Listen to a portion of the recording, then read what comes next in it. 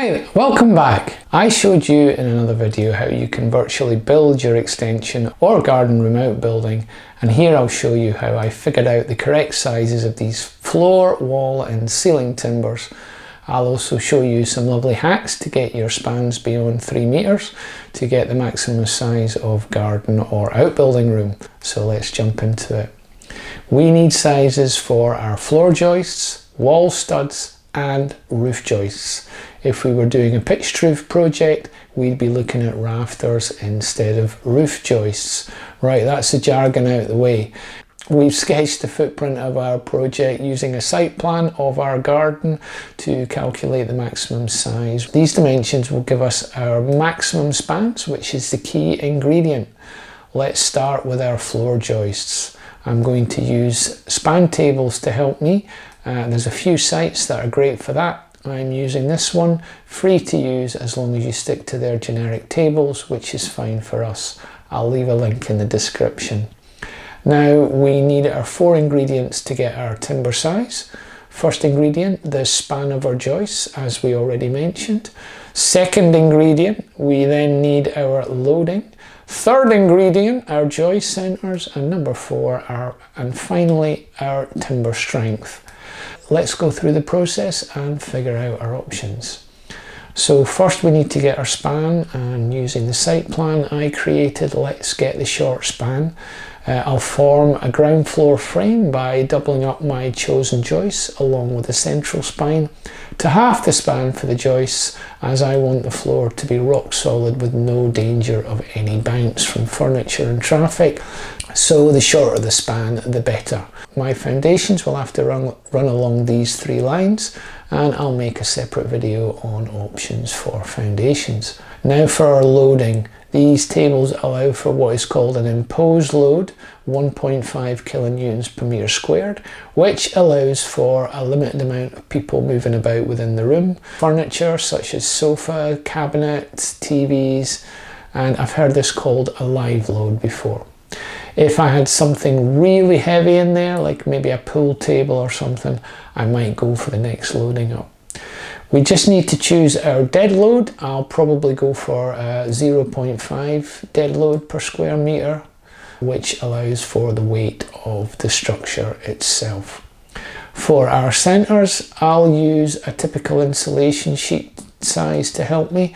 I can divide a 1200 sheet into 3 times 400mm slices, so avoiding a load of waste. So our centres will be 400 plus the thickness of the timber, so that's 440mm of our centres. On to our strength. Timber is graded into strength classes called C16 or C24.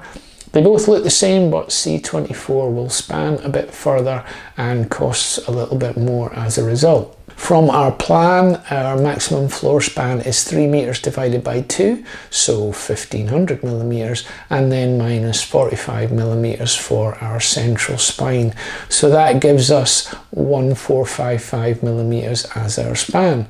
And if we look at the chart, C16 just isn't enough this time, as we only get 1388mm.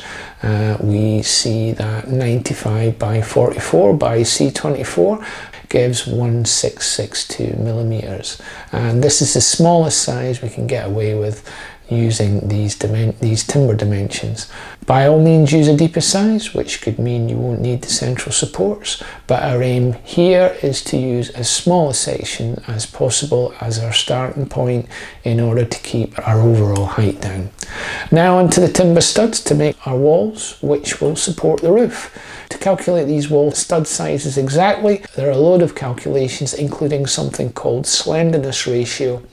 The things to consider are height instead of span, loading, centres of studs, and strength class of timber. As the free setting in this table only allows for a 1 metre high wall, you'll have to pay for the subscription if you want to calculate a stud for a typical story of around 2.5 meters height.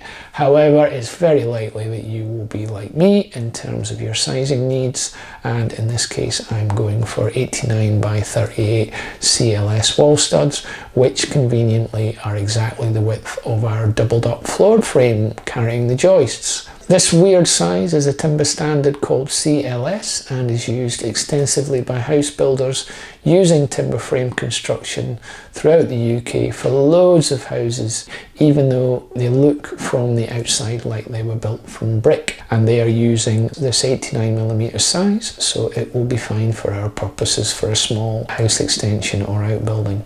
You could also consider using 145mm studs for your walls, which although might be a little bit overstructured for your purposes, it does allow for a deeper insulation and additional space for services such as if you are running water pipes through the walls in your project. For my roof joists, being the biggest span but not so worried about bounce without furniture or regular traffic, let's go through the same process as the floor joists. So back to our 4 ingredients: span, our loading, our joist centres and our timber strength. Our span is 3 metres. We don't have an imposed load for the roof, provided there's no permanent access such as a fixed ladder, and that access is limited to maintenance of the roof, for example. You do get some decent falls of snow in many parts of the UK, so let's allow a medium load of 0.5. As we have insulation between these roof joists, just like as the floor joists, we'll again make the centres the same, being 400 plus the thickness of the joists. For the strength, let's start at C16, and the smallest depth we can sensibly achieve is 120mm, but unfortunately these are 72mm thick. 120 by 72 by C16 at 450 centres gives a maximum span of 3032mm from our charts. Now, I can't buy 72mm thick timbers from my local merchants, but I can get 44mm thick ones. So let's just double up the joist to 88mm to form an equivalent by putting some glue along the beam, clamping and gluing them together, and then keeping that clamp firm by adding coach bolts along its length at well, let's say 200mm centres. And here we have our final roof joist structure. 90mm insulation will give us a ventilated space of 30mm. For a cold roof, if we use soffit vents, 50mm is preferred.